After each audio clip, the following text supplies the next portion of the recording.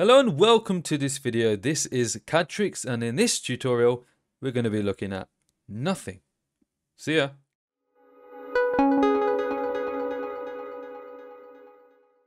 Ha! I'm kidding. So what we're really going to be looking at is decals. Now what is decals? So decals is just basically an image that you can put on a 3D part as like a texture, for example, or maybe you could put a logo or something like that. So here I have this knob which I created a video tutorial on at the very beginning of my channel's creation, which is just an air fryer knob replacement. So yeah, this is what this is, if you're wondering. And you can see this is a knurled pattern, which is both aesthetic and also functional. So we can use it to grip the part better. Anyway, this is not what this video is about, so let's go in on decals. So to add a decal, you want to go to Insert and Decal. So we're going to click on that, and now what I'm going to do is find a PNG. You could probably use a JPEG, but I'm going to use a PNG because I prefer that file format, and it preserves transparency if you don't have a background. So yeah, so I'm going to click on this and face. Now we're going to click on what face we want our decal to appear on. And obviously the best one for me is to use this big flat face here. So if we click that in some time, normally it's a little quicker than that, but I'm not sure why it's taking so long. So yeah, so you can see our decal is now appearing on the nice flat face. So we can reposition it using the arrows, as which is pretty much common sense. And if we go to the edge, you can see it kind of wraps round the corner. And if you don't want this sort of effect, you can eliminate it by turning off change faces. So there we go. Now it doesn't do that. I'm just going to turn it back on because it's not a big concern for me at the moment. Here we go. So if you ever have this mode on and you can't see anything here, you can select this menu here. So we can just click on the double arrow. So we can just move this about using this pan tool like that.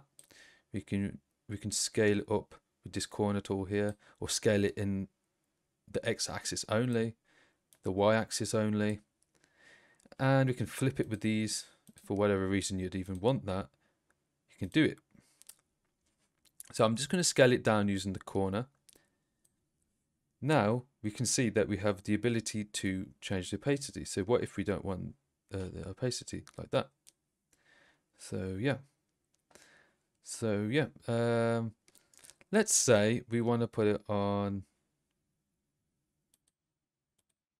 a cylinder. So I'm just going to create a new shape and make it 60. I'm just going to put 60 because I like it like that. Now we're going to extrude this to about 100.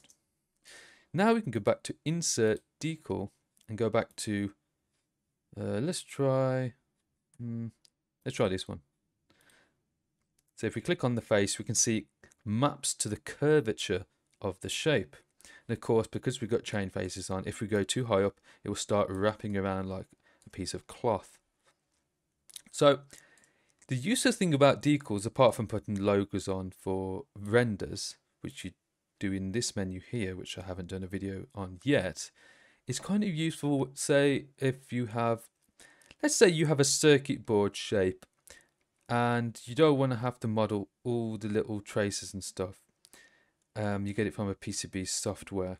What you can do is take like a screenshot of the texture in the PCB software and then insert it onto the model as a decal, and that way it's like the texture is there, but really there's no 3D geometry. It's just kind of a flat picture. So yeah, I just wanted to show you what I was talking about. So this was one of my final year projects at university, and this is the board shape which I imported from the PCB software, but it came in without any texture, which was a bit irritating really, and that doesn't really look good. So what I did is take a screenshot of the board in the software that displays it properly, and then applied it as a decal in Fusion 360. So even like the pads appear in the almost the correct place. So that once you render it with nice lighting, can really make it look a lot better than if we didn't have it at all. So yeah, and this is a very, very common thing that they do in video games. So any kind of road surface, building surface in any game, such as GTA 5, GTA 4, whatever, this is what they're using. So essentially using a texture on a 3D model. But of course they have things like bump maps, which adds like a 3D effect, sort of, which interacts with the environment lighting depending on what angle you are looking at. So there's all types of maps which modify the texture, which we can't do with a decal alone. But yeah, that kind of gives you an idea. So yeah, that is essentially decals in a nutshell. It's not really much to it, to be honest. So yeah, I've found decals useful for having to eliminate the ability to model complicated miniature components. We just have a texture of all them. Okay, so thank you for watching, and I'll catch you in the next one. If you enjoyed this video, please feel free to like and subscribe for more videos like this. Or if you found it horrendous, please feel free to insult me in the comments. And while you're here, don't forget to check out the previous video if you haven't already, and the next video. Catch you in the next one.